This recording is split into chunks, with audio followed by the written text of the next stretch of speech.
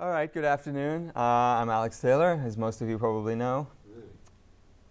No, not really. I was just... like most programmers who write free software, I tend to write things that I, myself, want or need personally. And this has served me reasonably well, but in a lot of cases, I've discovered I don't have the time or the knowledge to be able to write everything that I want to. So for years, I've had an ever-expanding bucket list of things that I hope I can write someday. And I'm probably not unique in that either.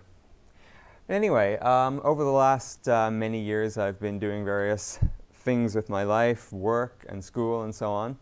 But about 18 months ago, I finished up my long-delayed postgraduate studies. And since finishing school there, I've had more time to devote to programming. And as a result, I've actually been dusting off some of the long-neglected items on my list. And I've actually managed to make real progress on a few of them. So I'll be talking about some of these software projects and a few other things which I've been working on over the past year or so. Most of these are not official Arkanoa projects, by the way, although that doesn't mean some of them won't find their way into Arkanoa products. I hope some of them will. Hopefully, most of you can find at least one interesting thing in what I'm going to talk about. Maybe more. Next, please. OK, here's some quick information about me and my background. As you can see, I've worn a number of different hats over the years. But the bottom line is I've been developing OS/2 software for almost 20 years. Has it really been that long? What have I done with my life? Well, yes, exactly. Good answer.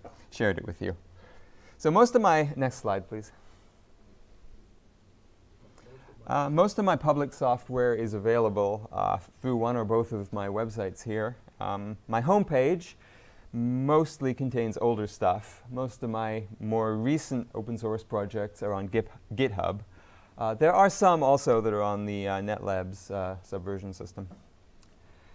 But as I said, I generally write programs that I personally have a need for, or which catch my interest for some other reason. As a result, my software is a pretty oddball collection of stuff. However, you'll probably notice some themes that I tend to come back to a lot, including UI and UX design, software internationalization, localization, and text encoding, with a particular interest in Chinese, Japanese, Korean, East Asian languages, or CJK as they're known. And of course, fonts, typography, and printing. Next, please. So having said that, I'm going to start by talking about some recent work that I've done on other people's software. Next, please. Now, NewView is Aaron Lawrence's excellent replacement OS/2 help file viewer. The source code has been on NetLabs for years, but since it's written in SpeedSoft Sybil, there aren't many people who have the tools or the knowledge necessary to work on it. The problem that I had with NewView is that it was basically broken with respect to DBCS, i.e. East Asian text. Now, if we at Arkanoa ever want to release Chinese, Japanese, and Korean versions of ArcaOS, this is a problem that needed to be fixed. I've had a ticket open on this for a while, but the thing is, NewView hasn't really been actively maintained in years. I know quite a bit about DBCS text processing, which is a fairly specialized topic. So I basically knew what was necessary to get NewView to support it. The problem was that I didn't know Sybil, or Object Pascal, which is the underlying language. For a while, I was hoping that some Sybil expert would show up, pick up the ticket, and I could help them with the necessary logic. Eventually, though, I realized that the only way this problem was going to get fixed was if I learned how to modify and rebuild NewView myself. So I checked out the Sybil code from SVN. Unfortunately, it wasn't in a state that was easy to work with. For one thing, the build instructions were vague and assumed that the developer was pretty much expert in Sybil already. And for another thing, it used hard-coded drive letters and paths. And it had some other nice little traps for the unwary. Yeah, there was this kind of circular logic thing where you had to have the components library already built before you could actually build it. So, and it wasn't included in the repo, so I had to add a pre-built version of it to the repo to get that going. But anyway, I spent the first considerable while just revamping the directory layout and the build logic. But this was worthwhile because once I was done, the code's actually in a shape where anybody with a copy of Sybil could pretty much check it out, follow my new simplified instructions, and do a build. And I tested this by getting somebody who knows even less about Sybil than I did to try it. And they were able to build it with no problems. So I consider that the kind of proof of concept. So once that was done, I gave myself a refresher course on Pascal and managed to pick through the internal logic of NewView well enough to implement the DBCS support. Once this was built and tested, I got permission from Ronald Brill, who is still technically the maintainer of record, to release it as NewView 2.19.5. As luck would have it, a couple of small regressions were found soon after that, so I have an updated 2.19.6 ready to release once it finishes its testing cycle, and hopefully that will be before the end of this month.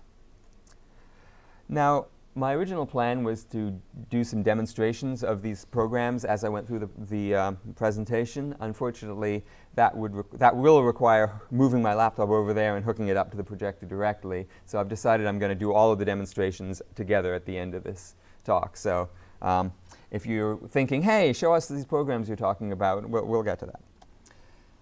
All right, the next one, at around the same time, I took a look at updating another of Aaron's Sybil programs, config apps. If you remember, some of you probably do, this is the original Configure Internet Applications GUI that allows people to easily set OS2's default web browser, email program, and so on. Now, up until now, the source code for this has basically just been stuck in a zip file on Hobs. However, I found that it actually uses some of the same custom libraries as NewView. I mean, Aaron wrote them both, so that's logical. So I thought it best to simply add its source code to the NewView repository, which makes it much easier to build and maintain. So now that's been done, and the source code is in the NewView repository on NetLabs.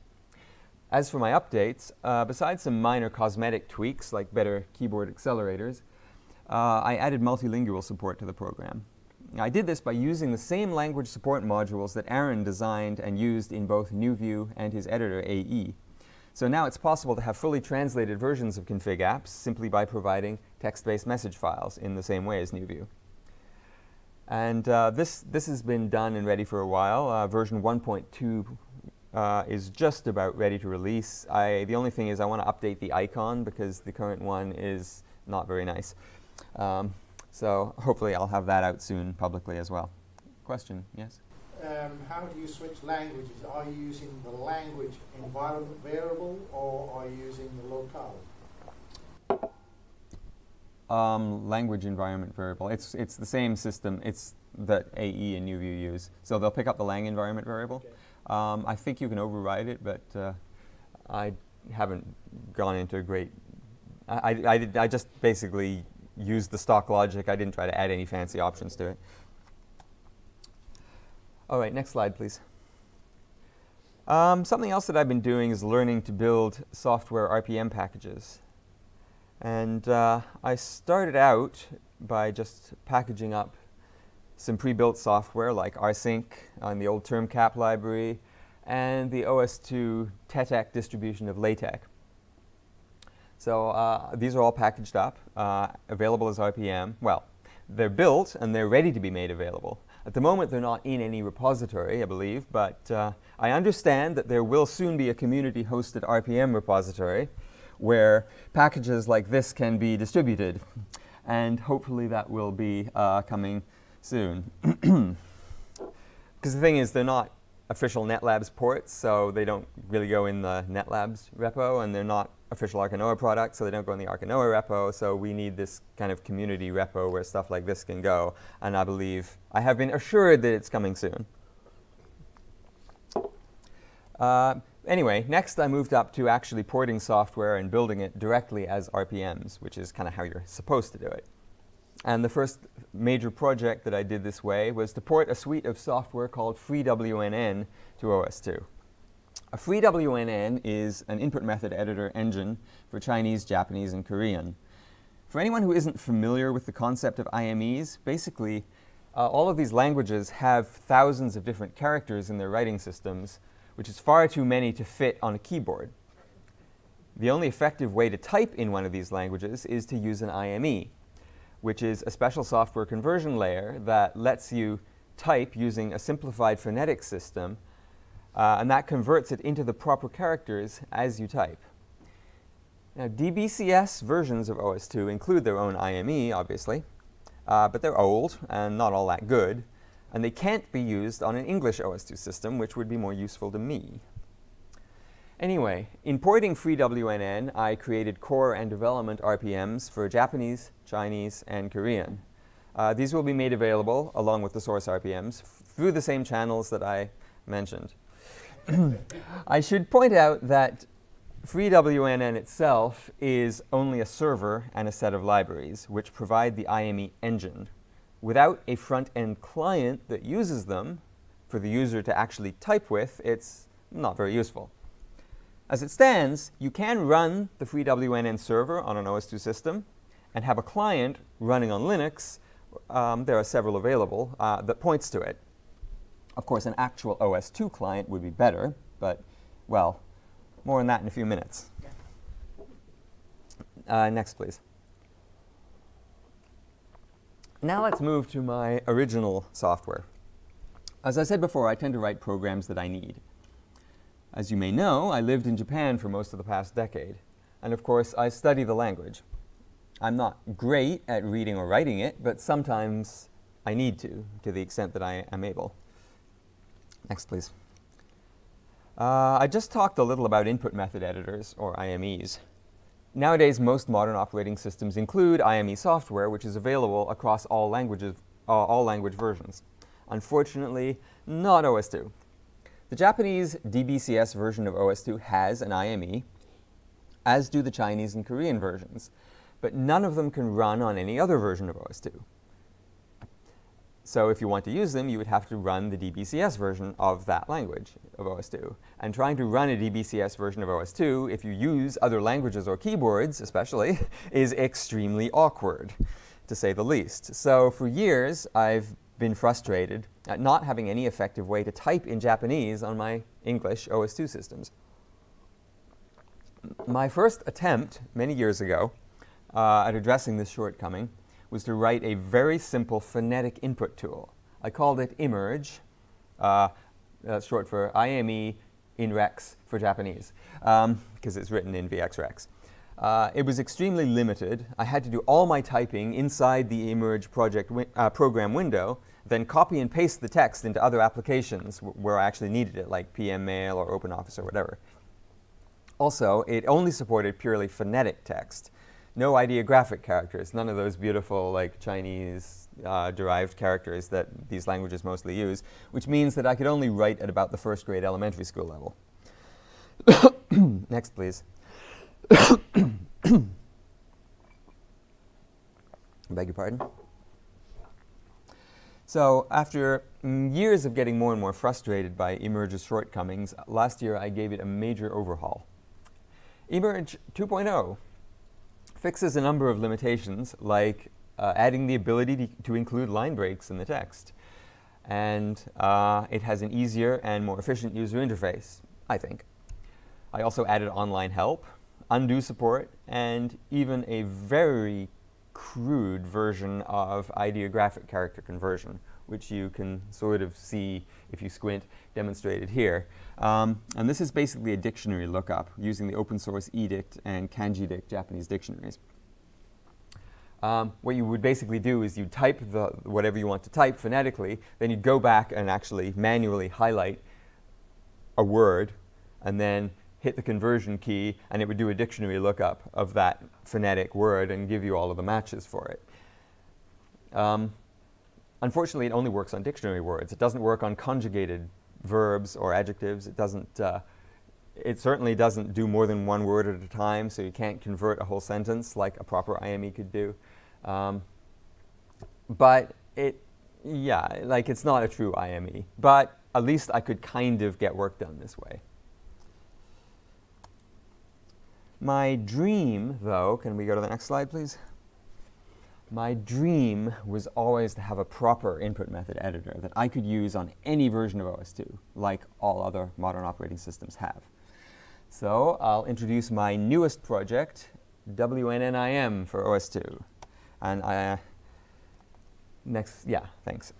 Using a program like Emerge is a very poor second choice compared to a proper IME. So I can't type, just recapping some of its limitations, I can't type Japanese directly into any arbitrary application. I have to type into the Emerge window and then paste the text to where I want it. And while Emerge 2.0 has kind of half-baked kanji ideographic support, it's extremely limited. So only unconjugated dictionary words or individual characters are supported. No more than one word can be converted at a time. It doesn't convert as you type. You have to go back and select each word manually that you want to convert. We want a proper IME. And while, as I mentioned, there is an actual OS2 IME, it has its own set of issues. You can only run it on DBCS versions of OS2. In fact, you can only run it on the specific OS2 NLV that it's implemented for. So you can't, for example, type in Korean on the Japanese version of OS2. You're running on Japanese, you can only type in Japanese. You're running on Chinese, you can only type in Chinese. And of course, it's old and not very sophisticated. IMEs on other platforms have pretty much passed it by. And sadly, some applications don't support it very well, or at all in some cases. OpenOffice, for example. So the good news is that there are several mature, high-quality, open-source IME engines out there. And the big three, as I discovered when I went looking, are FreeWNN, Kana, and Anthe. Next slide, please. I looked at all three of those, and I ended up porting WNN for a few reasons. First, it's highly mature. Out of the three, I believe it has the longest history. Second, it has API documentation available, something that Anthe, for one, is sorely lacking.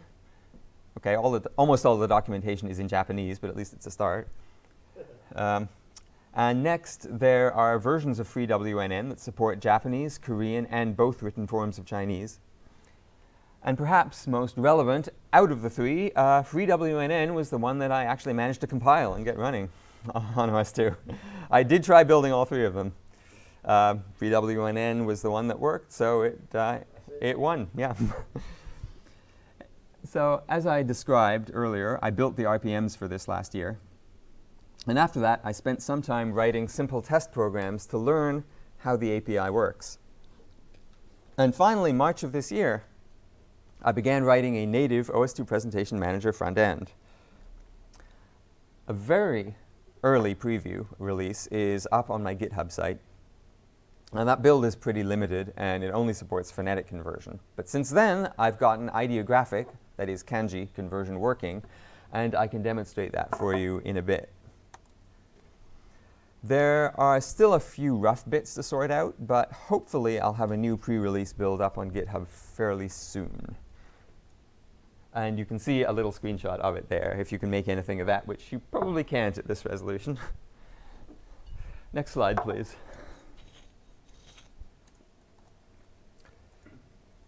OK.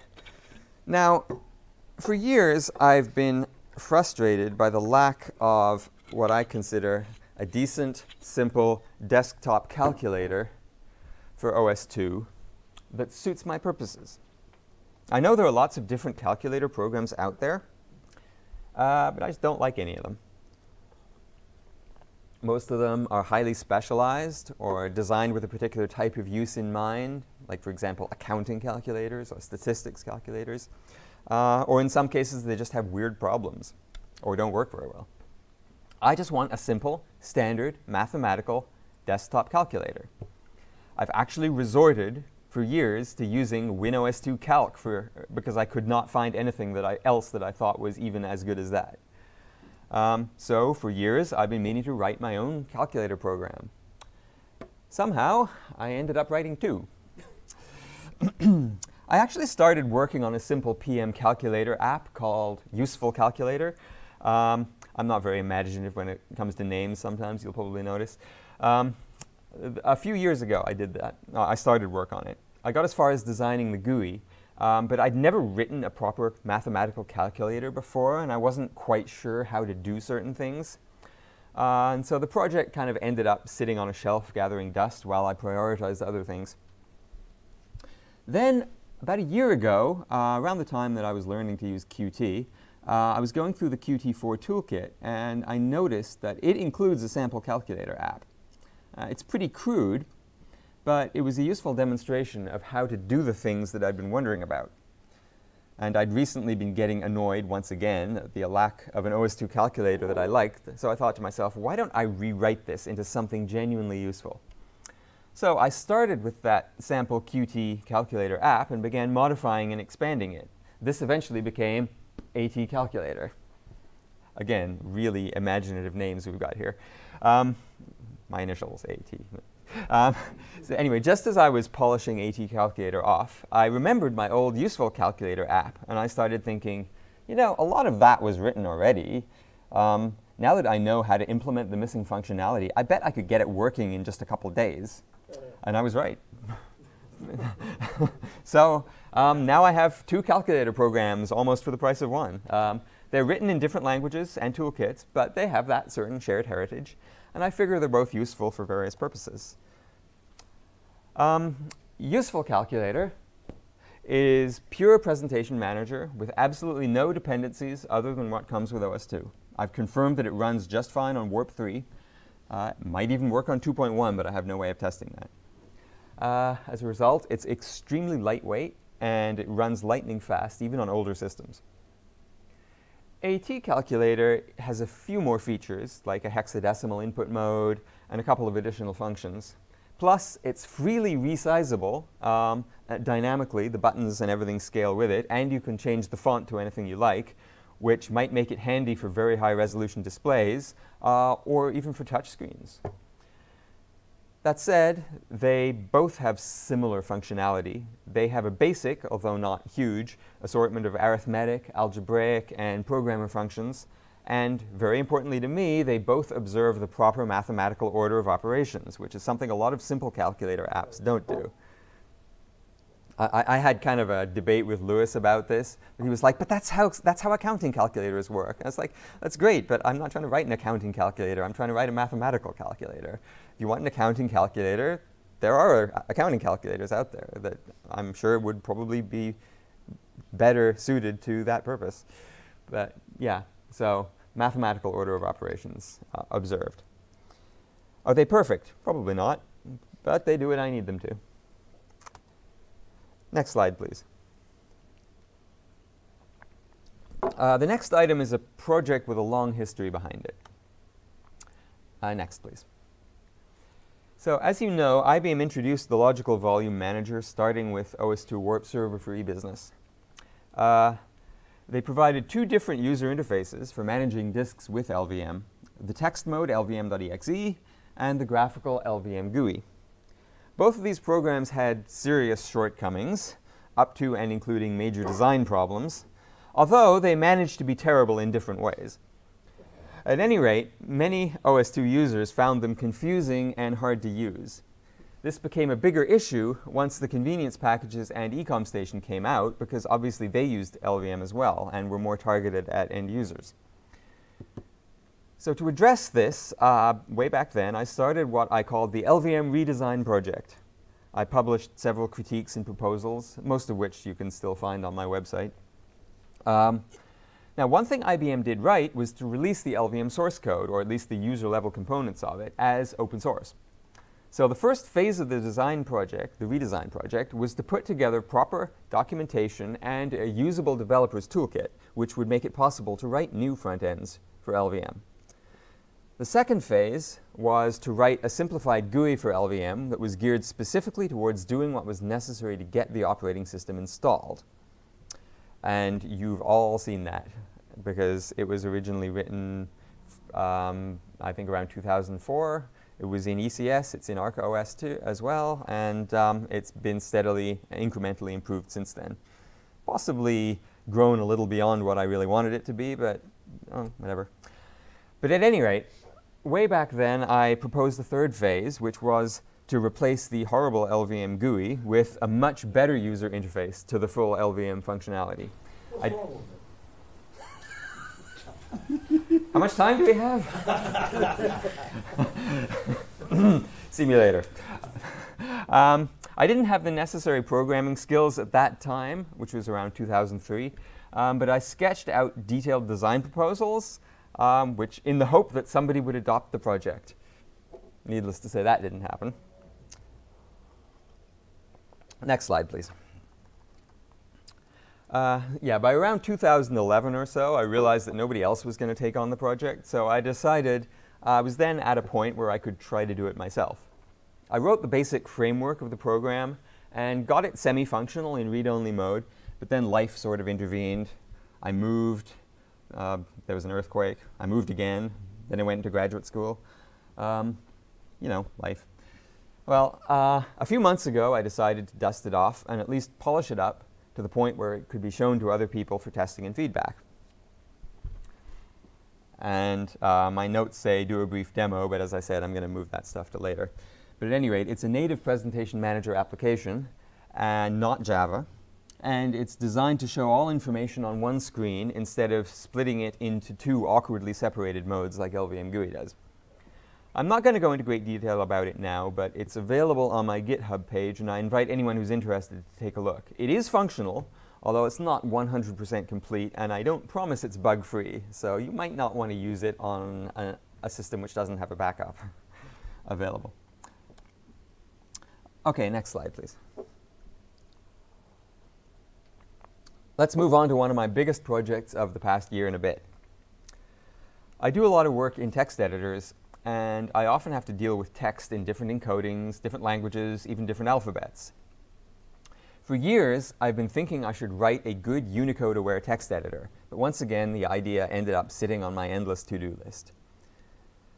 Then, about a year and a half ago, I had to repair my trusty ThinkPad, and due to the parts I was able to get, I ended up with a much higher resolution screen than I had before. This is 1920 by 1200. Which on a 15-inch screen makes text pretty tiny. At the same time, my eyes are starting to show their age, and I can't read tiny text as well as I used to.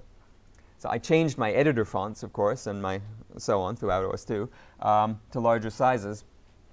But then I had to face the fact that once you get up beyond a certain size, the bitmap fonts that come with OS2 are pretty ugly. And without anti-aliasing support, outline fonts look even worse.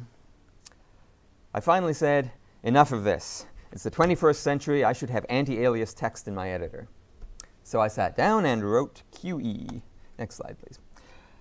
My requirements were basic, but specific. I want a simple text editor for editing text files that starts up quickly, is simple and uncluttered, but supports certain essential features for working with text. There are several OS2 editors that fit this description, but they mostly use the standard Presentation Manager MLE control and therefore inherit its weaknesses.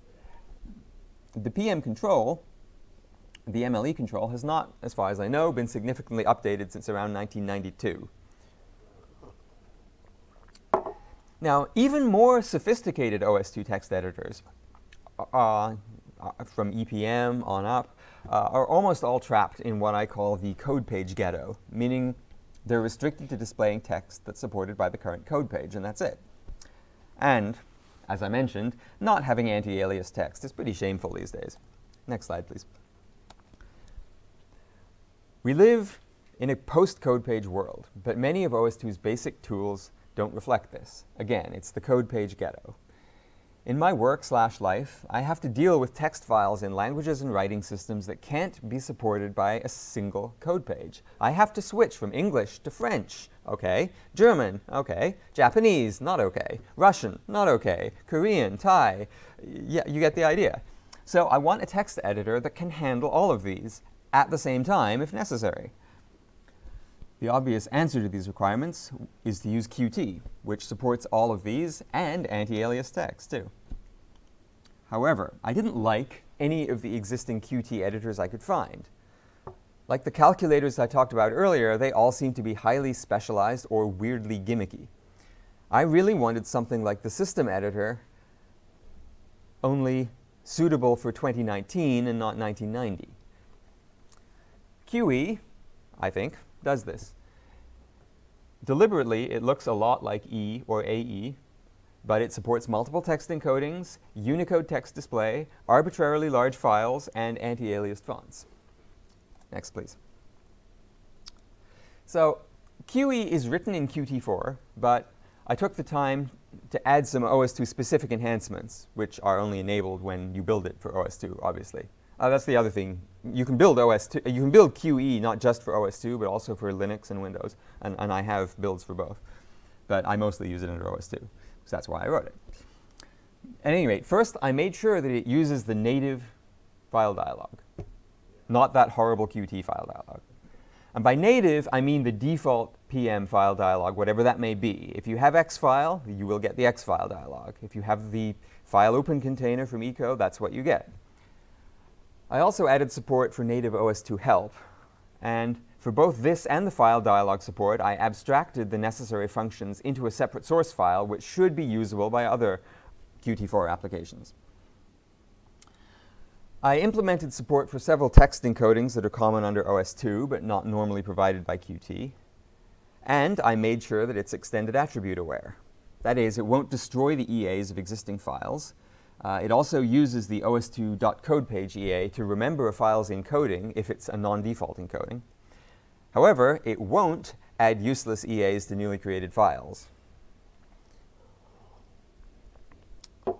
QE also supports printing, but on OS2 only so far to CUPS printers. I have some ideas about how I might be able to support native printers, but that's kind of a longer-term project. QE is optimized for working with plain text. It is not a programmer's editor. It doesn't have any source code features, no syntax highlighting, no compiler integration, nothing that would get in the way of what it's designed to do or add unnecessary bloat. The watchword is simple, simple, simple. By the way, QE does not officially stand for anything. I chose the name to fit the AE, EE naming tradition of simple OS2 editors. And I went with Q because Qt, quick, quality, and quintessential all start with that. And they were all attributes I was aiming for. If it really needs a long-term name, I might go with quintessential editor, even if that's a bit of a tongue twister. All right, now, I think I'll go to my conclusions before I do the demo. So can you go to the next slide, please? This presentation has kind of wandered all over the map, but I'll briefly summarize what conclusions I can draw from my work. So maybe now, next please, maybe now we have a few better tools for dealing with different languages and text formats. Simple system-type utilities can be just as valuable as fancy applications, and this is something that I found throughout my programming career. You know, I started programming for OS2 just doing little simple things, not trying to write fancy, flashy, kind of marquee advertising copy type of applications. And I think in many ways these are the most useful type. And finally, as I definitely found when writing AT Calculator and QE, Qt makes it incredibly easy to write very powerful applications. And I can't really stress enough just how useful it is to have this toolkit available to us. So if you haven't yet, please consider donating to the Qt5 project, because that really is so much of a guarantee of our future on this platform. OK, so now I'm going to try and see if I can get some demos going. Unfortunately, this is going to go just straight from the projector to the screen, so people watching the stream probably won't be able to make out much detail, but we'll see. OK, so I'll start with the calculator. Don't need that. So here's useful calculator. And of course, it's somewhere off the screen, isn't it? There we go.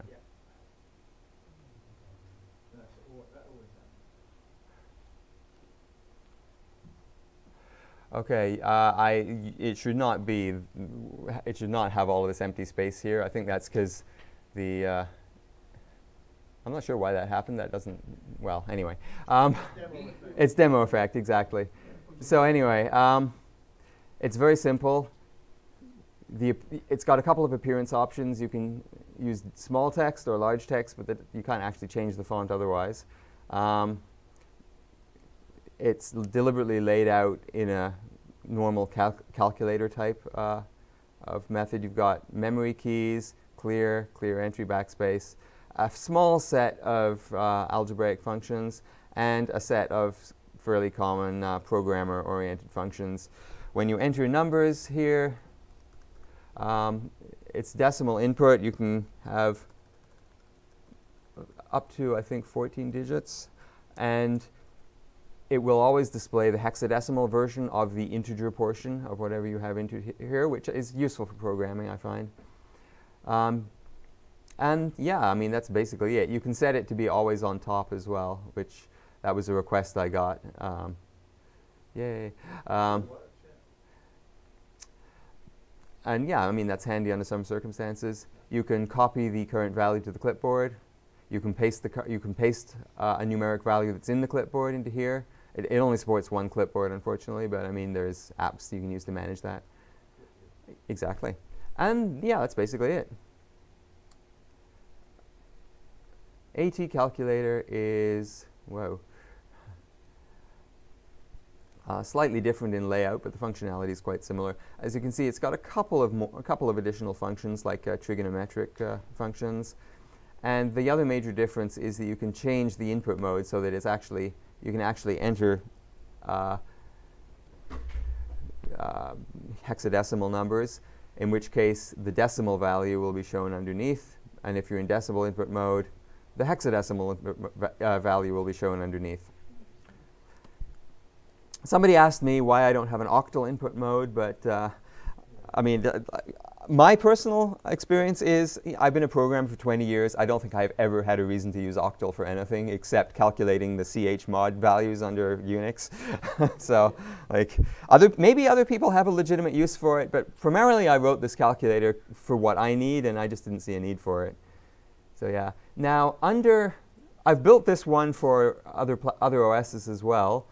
For some reason, the always on top feature doesn't work under OS 2. I think our Qt port just didn't implement that feature, so it's hidden from the menus on the OS 2 port. But other than that, both of these are available on my GitHub site. There are builds available for multiple platforms in the case of AT Calculator, or just for OS 2 in the case of Useful Calculator. OK, I'm going to speed things up because I don't have too much time left. LVMPM, I mean, this is what it looks like, if I can get it onto the screen here.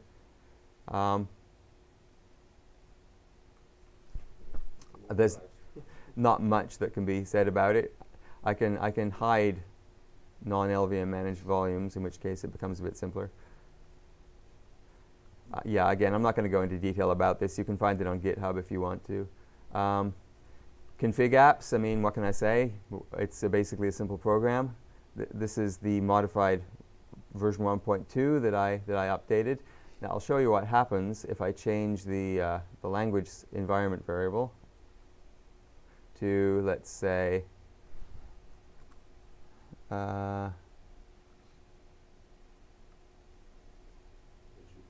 let's say Spanish. There we go. It's in Spanish. Oh yeah, the change I made to new view I can quickly demonstrate. So yeah. So yeah, this is new view 2.19.4 before I got my hands on it. So the problem with this Japanese text is it doesn't wrap. It only wraps when it encounters an English word, because it doesn't realize, because it only wraps on spaces by default, and Japanese text doesn't include spaces except when it uses English. So there's a scroll bar, but the scroll bar doesn't even go as far as the text, so it's actually impossible to see all of the text. But there are commas in the text. These are not English commas, though. These are ideographic commas. Oh, and yeah, if you try to highlight and do, like, weird stuff happens because it has no idea where the character boundaries are. And the same with trying to click on the link. Like, The clicking area is not working over there. In fact, it's somewhere off over here, I think. Yeah. So it's really quite messed up. So new view 2.19.6, I fixed all that.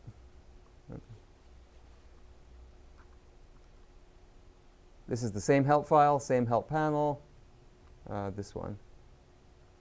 And now it works. It wraps. And you can click on the link properly, and text highlighting works, keyboard navigation works. So it all works, so far as I've discovered. Yeah, and so what's next? Oh, yes, emerge. This is basically very simple Japanese input conversion. Now, if I type the sample sentence, anybody who's taken the International Japanese Language Proficiency Test knows this sentence. It's, OK, well, first of all, I'll disable that. This is how you type. So this is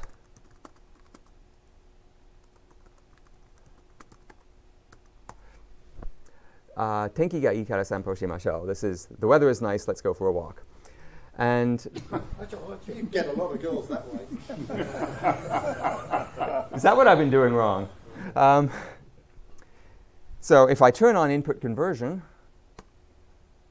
and retype that, the exact same characters,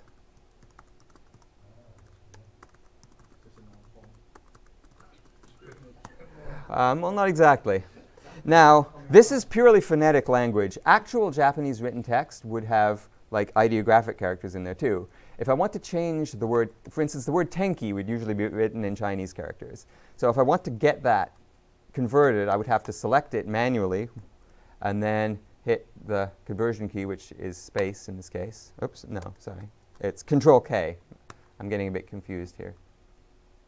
No, Shift space. I can't even remember my own shortcuts. So then, OK, it loads the dictionary and says, OK, these are the words that match the reading tenki. And I happen to know this first one is the one I want. So there we go. And then if I want to convert other words, like sampo, I'd have to do the same thing. Now, it doesn't work if these are conjugated verbs. It doesn't work if they're conjugated adjectives. And I'd have to do one word at a time. I have to select them manually. It's a real nuisance. So I'll now show WNNIM. This is what I was talking about, the real input method editor. And to demonstrate this, what I will do is I will open a Japanese code page. So I'm going to run this app under the Japanese code page 932 and load AE here.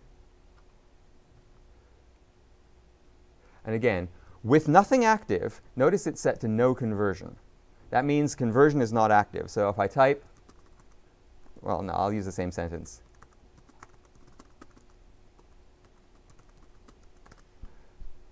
Fair enough. No conversion. It's the same as usual. Now let's switch on conversion. So there's two conversion modes. Input conversion, which simply changes it to phonetic characters again.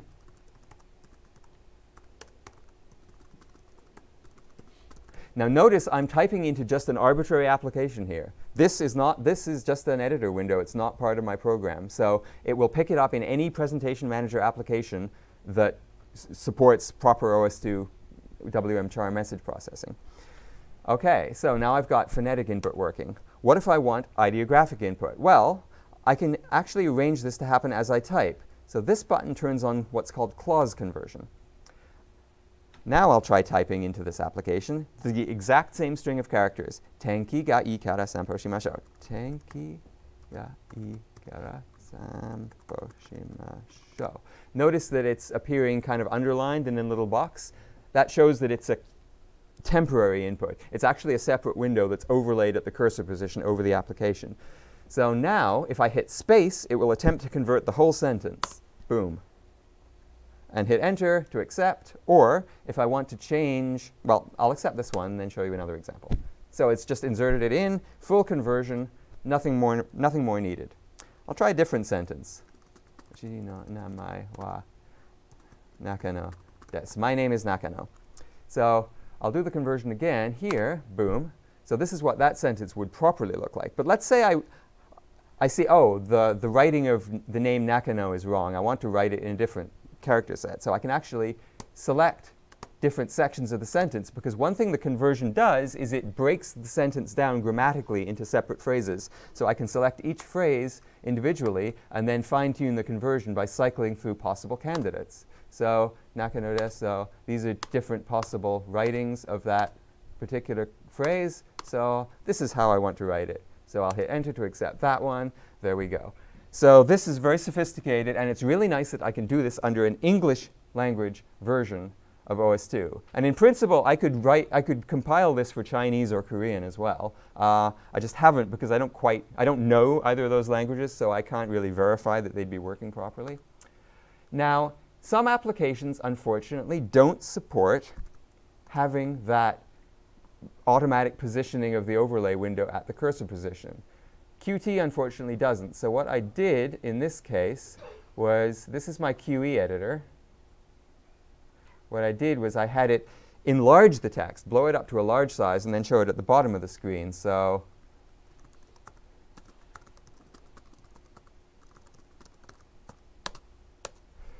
and as you can see, I'm not running QE under code page 932, so it still inserts the text. It just inserts it in code page 932, which doesn't display in this code page, which is code page 850. Now, if this was running under code page 932, you'd see the Japanese text. And in fact, what I could do, well, no, I won't try that because I'm running out of time. What I will do now that I'm in QE, I'll just give you a brief demonstration. So my QE editor here, it's very simple. As you can see, it looks a lot like AE. It looks a lot like System Editor. It's written in Qt, but it supports the standard file dialog. I'm using ArcaOS, so we've got the default file open container here.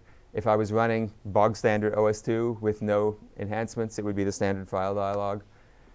And I can select,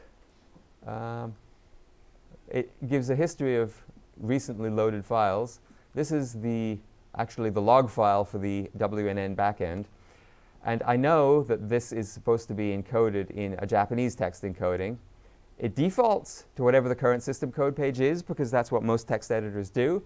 But if I know the encoding of this file, and I do, I can select it from this list of encodings. And this is a Unix-ported Japanese application. So I happen to know that it uses EUCJP. So I'll select that. And I get this, oh, OK, you've changed the text encoding in this file. Do you want to refresh the file from disk using the new encoding? And you won't get this prompt if you've modified the file. This is only if the file is unmodified. But I say yes, and now the Japanese text displays properly. And you can do that with any language that's supported by Unicode. Korean, Chinese, Thai, Russian, anything. It all just displays, as long as you have a font that works with these characters. And I'm using this one, which is a Unicode font that supports most alphabets. And yeah, you can get some very nice monospaced TrueType fonts. Inconsolat is a good one. Actually, Droid Sans Mono is a good one. That comes with ArcaOS. Source Code Pro is another one. But notice how beautiful they look, because they're anti-aliased. Yeah, these don't support Japanese, so I just get the substitution glyphs. But this isn't, it's so much nicer to be able to read this anti-alias text on a high-resolution screen. So that's a quick demonstration of my software. If anybody has any questions, quickly I suggest, because I think Lewis is waiting on the line. Now's the time. I'll unplug this. Well, actually, in case anybody has have any questions? I did such a good job of explaining it all. Excellent. All right. Well, thank you very much, and I hope you found something interesting.